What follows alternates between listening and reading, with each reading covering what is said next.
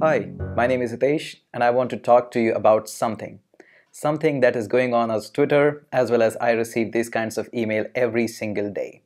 People ask me that, hey, I'm 31. Can I start learning code? Hey, I'm 51. Am I too old to start learning programming? People says, hey, I'm just 15. Can I learn to code?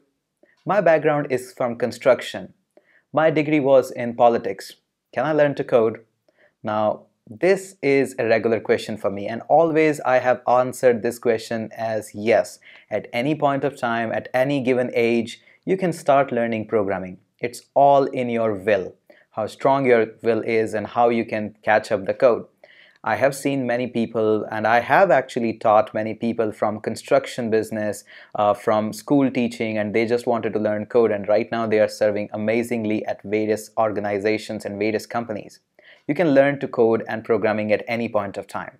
But you might be thinking that, hey, I have actually talked on this subject quite a number of times in offline talks, in online videos, and in emails. Why I'm bringing this up today? Now today this question has actually taken a social phenomena, and this is going on Twitter right now. Right now on Twitter it is going on hashtag unqualifiedfortech, which is similar to this question. These people are from big tech giants, from Apple, from Google, from Firefox team, and they all are tweeting about their education background. They all are tweeting that right now they are leading a team of engineering for mobile devices, and that is serving more than 400,000 students or people who are using their services right now. They have got a degree in politics. Some of them are from construction sites. Some of them are from a military background. Some of them are just having a school diploma, and still they are at such a big stage. Now, I'm not saying that they are having no degrees or diploma, that means you should drop out from a school. If you can afford the luxury of studying at a school or studying at a college, you should never drop out. I don't recommend that ever. How crappy is your college or how crappy is your degree? A degree is a degree. Everything and anything you can manage alongside of the degree. I'm never being a fan of dropping out, but in case, let's just say due to some strange reasons, maybe from a pressure from the family, some financial situation, or you really think you can do really amazing without that degree, don't be hesitate. Don't think it twice. If you want to do it, just do it. But on to a side note regardless of that topic, let's just leave that aside. I want to say that these people are not from amazing backgrounds, and I highly recommend you to check out after this video. Go ahead onto Twitter and check out hashtag unqualifiedfortech. And these people are posting down their jobs as well as what education qualification or background they are having in education. Now, unfortunately, I cannot post such things on Twitter because I do have a technical educational background. My engineering and masters were all in computers and electronics, so I do have a strong, solid background, but this doesn't mean you also need that. If you have that, that's amazing, that's awesome, but this shouldn't be a hurdle. You can do programming and can do well in life without these as well. Now, whenever you are going to learn something in life, whether programming or anything, it's actually tough. It's really, really tough. And I have experienced that recently.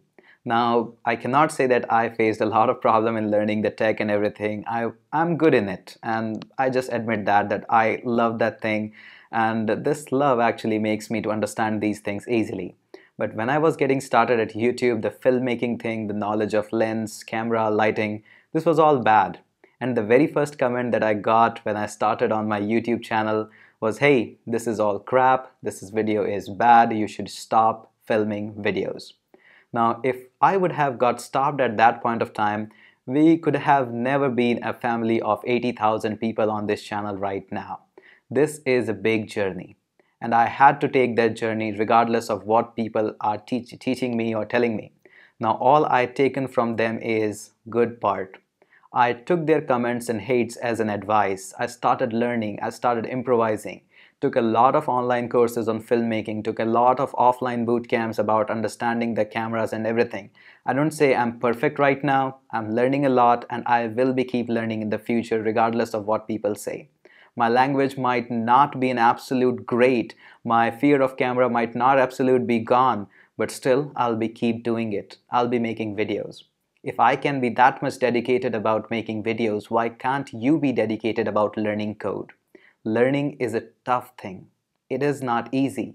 world is cruel. They're gonna crush you down for the very first code you're gonna write.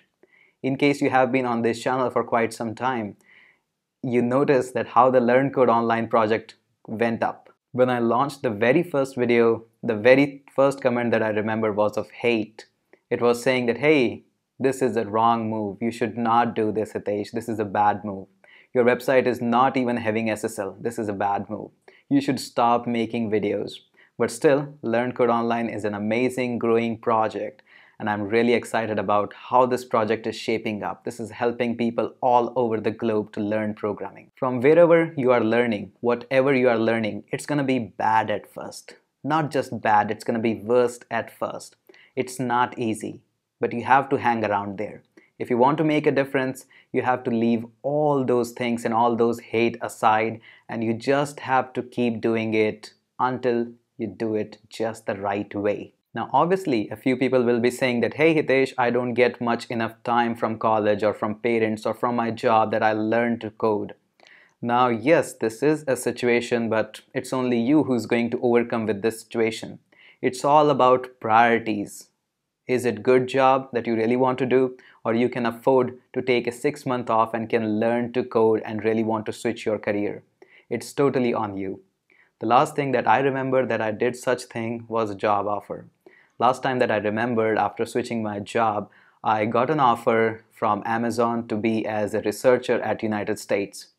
Some of my videos of NS3 got really appreciated by the Amazon research team. They took a lot of interviews. I was really interested in getting a job at there. And the last thing that I remembered that was really crazy, I asked myself whether I want to go there or not. I refused that Amazon job offer. It was really a great offer. I'm not making enough money. What could I have made there? But I asked myself, do I really want to join as a researcher and want to work on NS3 throughout my life, or at least for the next 3 years? I said no. I want to do a little bit more fun. I want to make YouTube videos. And that was a crazy decision. But still, I took it. I have no regrets at all for it. I never mentioned that usually on my videos. So all I did was start making YouTube videos. I was getting better at it, and now I'm doing really fine at YouTube. It feels really great, and it was not easy for me to learn all these filmmaking videos and all these things on my own, but still I did it. If I can do it, who is just a random John Doe who can learn filmmaking as well as programming and all these things, why can't you do it? It's all about priorities. You need to set whether your current job is good enough or not, or you need to do a switch, or you need to get up 2 hours early in the morning. It's totally about priorities, what you really want to do. You want to go outside and eat a burger from McDonald's, which is delicious, but it's going to waste your half an hour. Or you want to learn to code in that half an hour. It's all about priorities, what you really want to do. Whether to rewatch an episode of Game of Thrones, again, you have already watched it. Or in that time you can learn something and you can make your life little better. Don't be lazy and don't try to act that not learning, not opening book is cool. It's not. Learning is cool. I have seen this situation in a lot of college where people say, I don't read that much, and people think this is cool. No, this is not cool. Those people who are not learning, who are not educating themselves are not near cool. The people who are learning to make apps, their app are being used by thousands of people. They have reached the App Store. They have reached to the Google Play Store and their websites. These are people who are cool. Stop listening to those people. Learning is cool. Whenever you get free time, just open up a textbook or watch a videos that is going to teach you something. Life is very short, and make sure you make every second count. Do what you are totally passionate about it. If you are good in making YouTube videos, go ahead, get it better. If you want to get started and want to launch an app, this is the most perfect time. Get started and get moving. Finally, I just have one question to you.